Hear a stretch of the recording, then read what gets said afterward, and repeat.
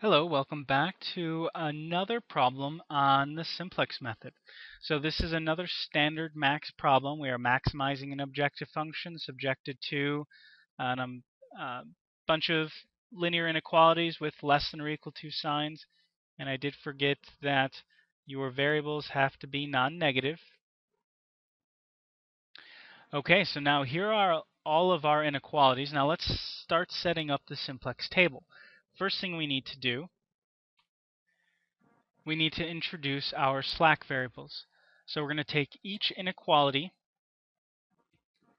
and add a slack variable, like this one right here, u, so that I can turn them into an equation. Alright, so there's our first one. Let's take a look at the second one. So I have my x plus 3y plus 2z plus v. So here's my second slack variable, v. And then I have one more inequality, which is 2x plus y plus 2z now plus w for my additional slack variable. So now we have three slack variables, u, v, and w. Okay, so I have my slack variables. Step 2, we need to rewrite the objective function. So my objective function, 6x plus 5y plus 4z, we're going to do is we're going to subtract them all over with the p.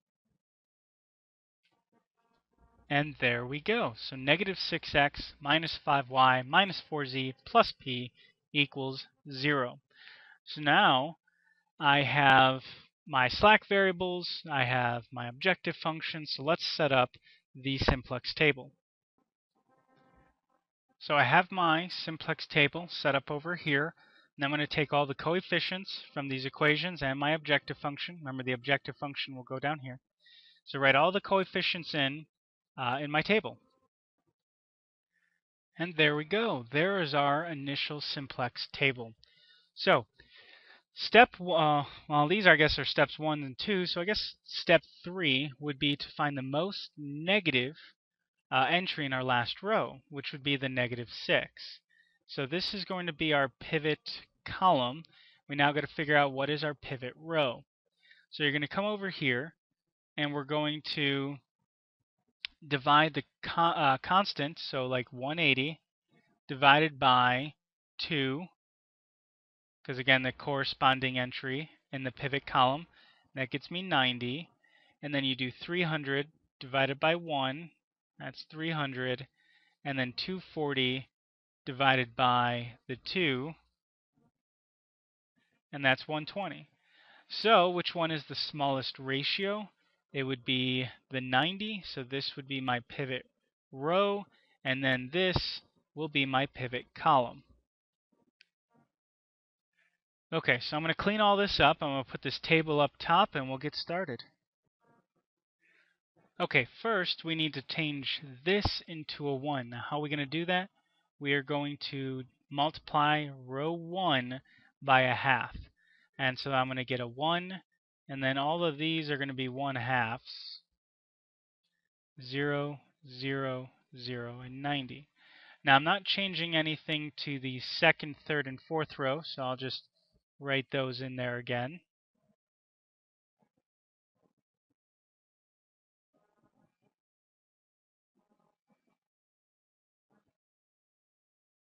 Okay, almost done.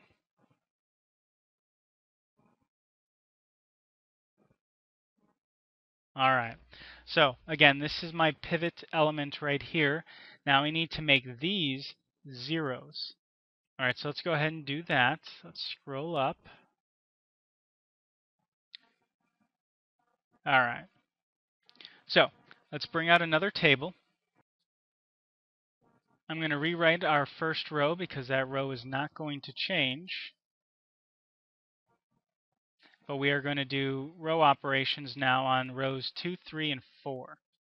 So, row 2, since it's a 1, I need it to become a 0. What I'm going to do is I'm going to take row 2, the row I want to change, row I want to change, and I'm going to subtract off 1 times row, because again, if it's a 1, I need a negative 1 times row 1, our pivot row. So again, this is what we're pivoting around.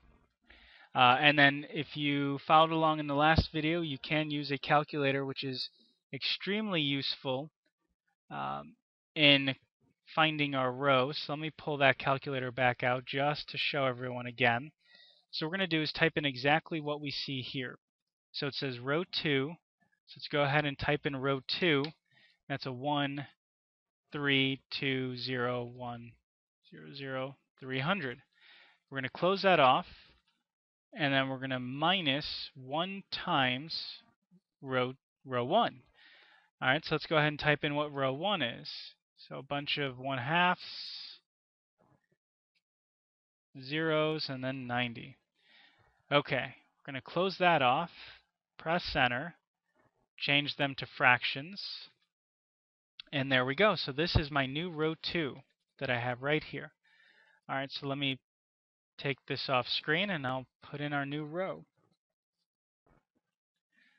Okay, row 2 is done. Let's take a look at row 3. We have a 2 here. I need that to become a 0. So what I'm going to take is row 3, the row I want to change, subtract off 2 times row 1. All right, if we take out that calculator again, okay, let's enter in row 3. And we're going to subtract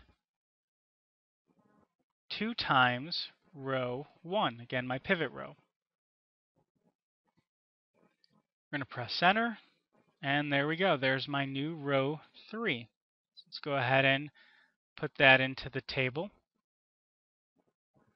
So we got 0, 0, 1, negative 1, 0, 1, 0, and 60. All right, the last one. So we got row 4. Now it's a negative 6, so we're going to need a positive 6 times row 1. We'll do the same thing, but what we're going to get, and because I don't think I have to show you again, we're going to get a 0, negative 2, a negative 1, 3, 0, 0, 1, and 540. So again, double check that by using your calculator. But there we go. So there's my new table.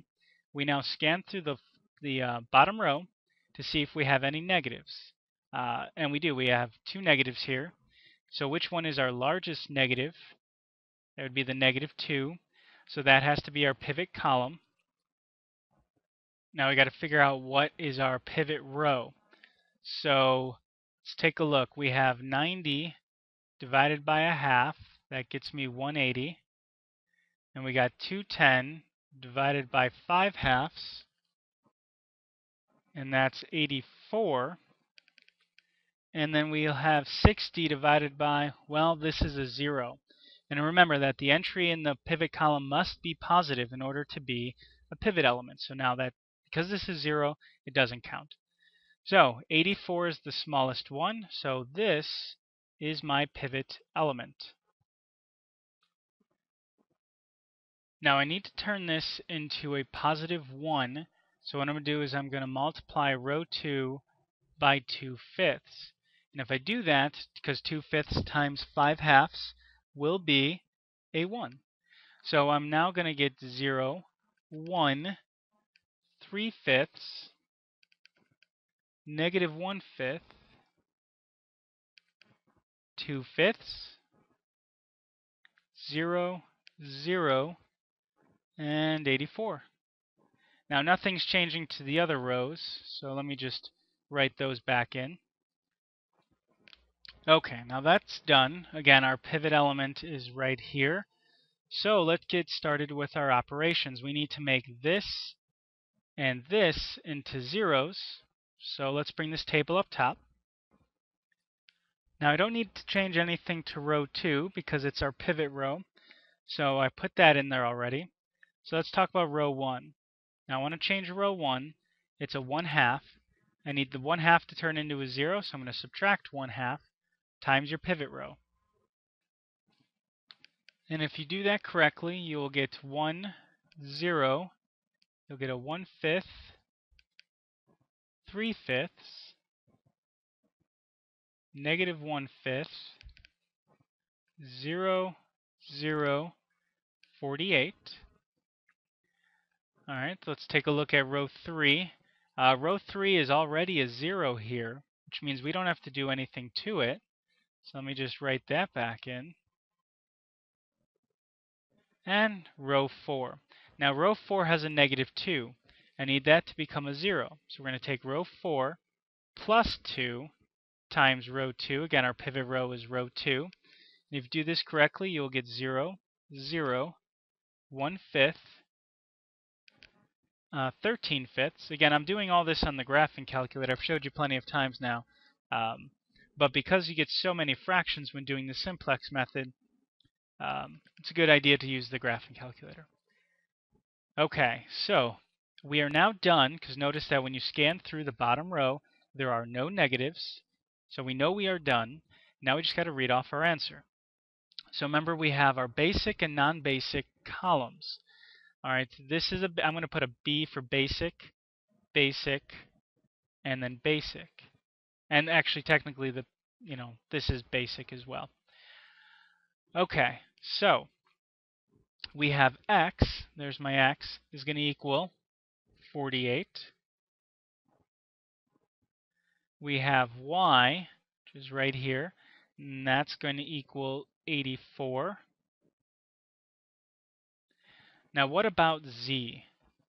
Well, z is in a non-basic column. Notice it's our junk column. And any variable that's from a junk column will be 0. All right, so this is our answer, and our max, because this was a maximum problem, the max is 708. That is our max right there. So what about u, v, and w? Well, u is 0. I'll put that down here. U is 0. V is 0. What about w? Well, w is actually a basic column. It's a unit column. So w is actually 60.